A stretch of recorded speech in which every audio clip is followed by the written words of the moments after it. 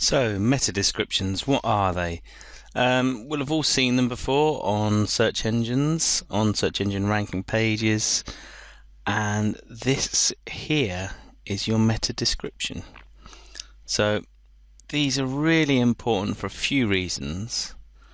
The main reason is this is commonly used to display information about the page that you're on.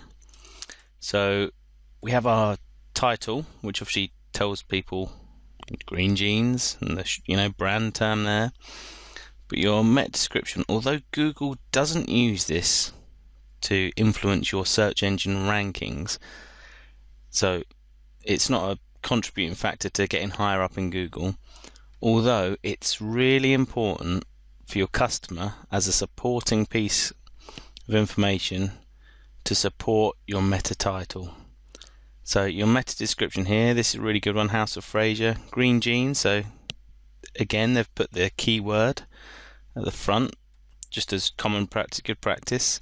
Explore our extensive range. So it's quite engaging. Tells you everything that you can do, everything that you can, different styles that there are, and also in here, free delivery.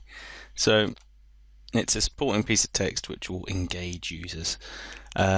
Optimal length for search engines, roughly 150, 160. So really no more than what a tweet would be. So, and any more that you do put in there, quite simply won't be shown. So there's no point in writing a 400 word or character description because it just won't show. So meta descriptions, really great for supporting your meta titles.